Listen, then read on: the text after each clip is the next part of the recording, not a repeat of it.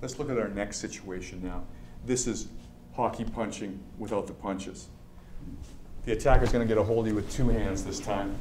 Obviously, since he's using his hands to hold you, he's not going to be able to hit you with them, but he has more control of your body. It can make it more dangerous. It's natural for him to try and pull you into a knee to the groin or a headbutt. According to some top 10 studies, that happens fairly frequently. It's up in their top 6 or 7. Go ahead.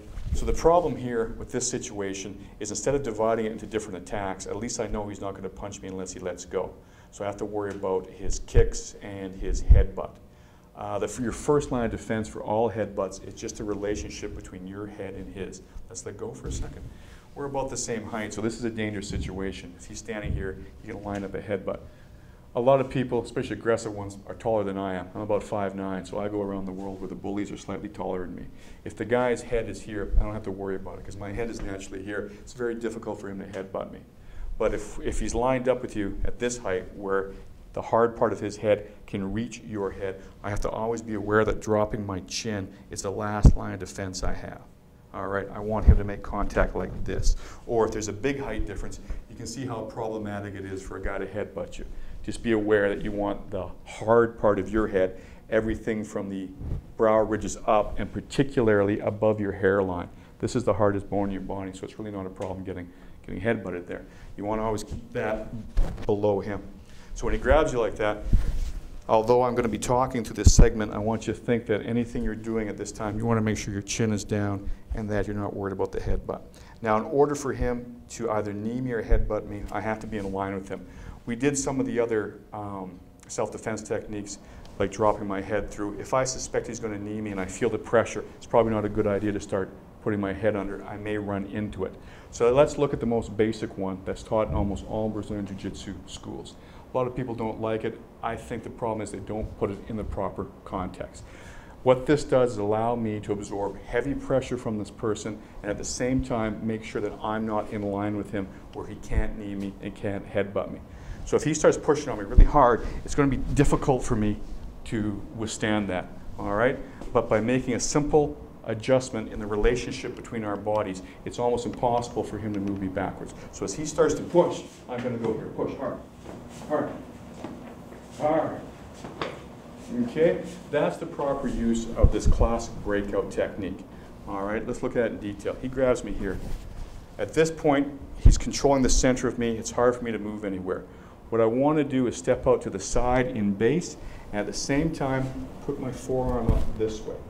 So my body is stepping this way, and my arms are pushing this way. Once again, it's important to use the thumb side bone.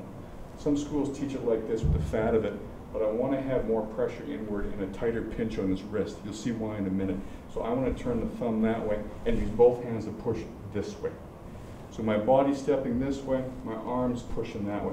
At this point, 75% of me is on the outside of him. It's really difficult for him to headbutt me or knee me from here. As he pushes into me, I'm going to circle and let his force move around me.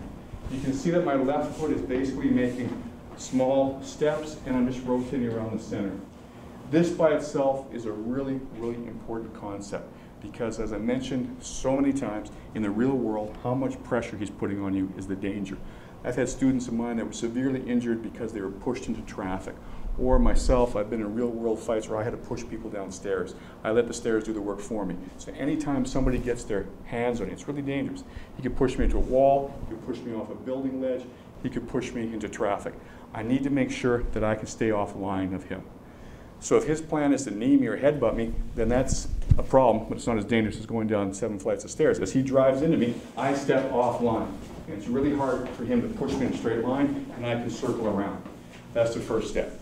The second step now is to use this position to break the grip, which is what it's classically used for. Let's take a look at that. If he's pushing on me, his hands tend to come together. His arms begin to straighten, and they come together. In fact, if he's pushing very hard, they may become very close, and it would be difficult for me to do the weaving motion. So as I step out, my bone is pushing the bones of his arms together here. And it's important that I'm pushing right against the edge of the bend of his wrist. This begins to make his wrist bend like this. So once again, I'm trying to fight with the weakest part of his arm, just the end of it, just the grip. I don't want to fight with his big shoulders. I don't want to fight with his big arms. I want to fight with the wrist. Now, it's more difficult to make a wrist bend this way, but it can be done. So that's your first point of leverage. I want to drive the hands here. If he isn't holding as tight as he can, that's often enough to rip out. Sometimes a person gets his hands on you fast, he starts to work, but he doesn't have time to sit there and go like this and get the mechanically strongest grip that's possible. We're talking about real time here. He's going to hit me and get his grip as quick as he can. A lot of the time, that's enough leverage to break. Secondly, if it's not, we have a second and a third line of leverage. Let's take a look at that. He grabs me here. The first idea, I got to get offline and keep my balance. Then I want to drive his two wrists together and get right against the bend of his arm, like this. Now, sometimes that's enough to break the grip, sometimes it's not. The second line of leverage now is to make his wrist bend this way. So I'm going to have pressure this way. That's making his grip weaker because his wrist is beginning to bend that way. And then I'm going to attack it from the bottom, which begins to go like this. I do that by raising my arm up. Basically, his two hands are caught in the crook of my arm, or at least lined up with it. So I push in, and then I go up. So I have two lines of attack there. Traditionally, this isn't taught. I don't know if people know this kind of leverage because they ignore a lot of the basic Brazilian Jiu-Jitsu self-defense, and I think that's a big mistake. These are things, again, I've used in the real world, so I had to break them down, figure out what was actually working. The classical way to break this is to prevent him from circling with you. A lot of the time when I do this, he feels the pressure on his wrist, and his body will circle this way, and it takes the pressure off. He's not any danger to you, except he still has his grip, but you're not going to be able to break a grip usually with one-way action if you do it, especially with the flat of your arm like that. So what we do traditionally is we stop him from coming around us by hooking his hip, and then I can break through.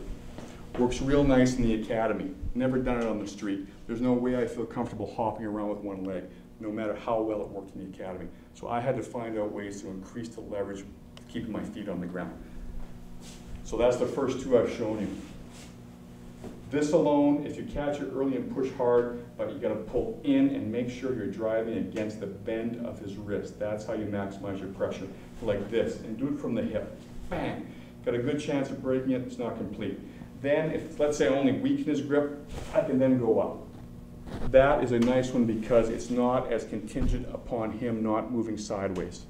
All right, so let's review the breaking the grip phase of this. Once his hands are on you, you step to one side, and you put his wrists around the corner the other way. This puts 75% of my body on one side of him. Now I have to get his hands off me. I go through a three-step process where I get increasing leverage until the grip is broken. The first one is just making sure you're using the inside edge of your arm. My thumb points this way. Also, I want to suck it back as far as I can, so my forearm is right against the back of his hand if his wrist is bending, which is what I'm trying to do. This begins to compromise his wrist here. Many times in the real world, he hasn't had time to get the ultimately strongest grip that he can get, and I just need to make those wrists bend and use the hips to power it off. That works a good 50, 60, 70% of the time. Secondly, I'm now going to cause the leverage to hit from the bottom at the same time. So his wrists are already beginning to compromise like this. Then I'm going to hit from the bottom and make him do this. This is an important one and often left out because he can't counter it as much by circling around with me. It's more up and down pressure, and there's less he can do about it.